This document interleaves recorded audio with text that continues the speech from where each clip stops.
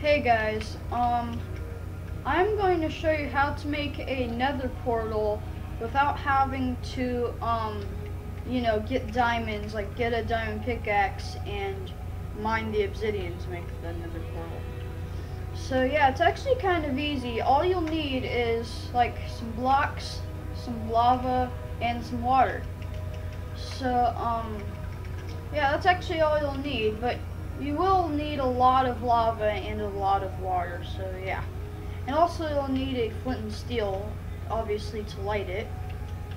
So yeah, what you're gonna do is you're gonna start off with something like this, with if you put it in a square like this, it will be a 4x3, so, yeah. But you don't need the corner blocks. So what you're going to do is you're going to fill the whole thing with lava. And then what you're going to do is place water on top of it. So yeah, if water goes on top of lava, it will make obsidian. So yeah.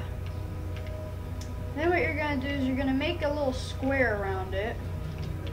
You don't need the corner blocks either with this one.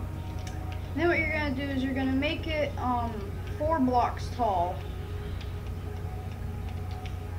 What you're going to do is go inside of it and keep placing lava and placing water like this, and then placing a block and deleting it.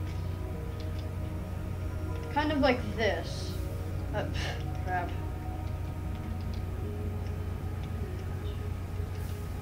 And there you go. And then what you're going to do is, well, you can delete all of your things right here that you built, as long as you don't delete the nether portal.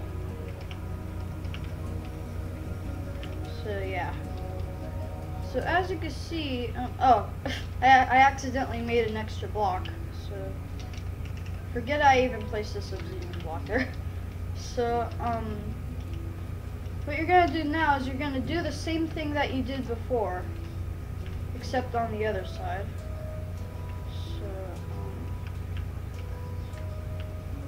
So let's do the same thing. So you only need to make it 3 blocks tall. So lava, water, lava, water, lava, water.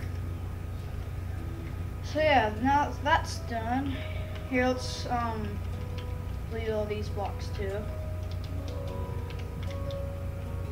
So yeah, now all you have to do is you're gonna make something that you made at the start of the video. So like, make a 4x3 cobblestone again. And then what you're gonna do is you're gonna do the same thing. Like place the thing with lava and then place with water. So yeah. So yeah, guys, that's actually it. And all you have to do now is ignite it with the flint and steel, and you have got your nether portal. So yeah, guys, like and subscribe.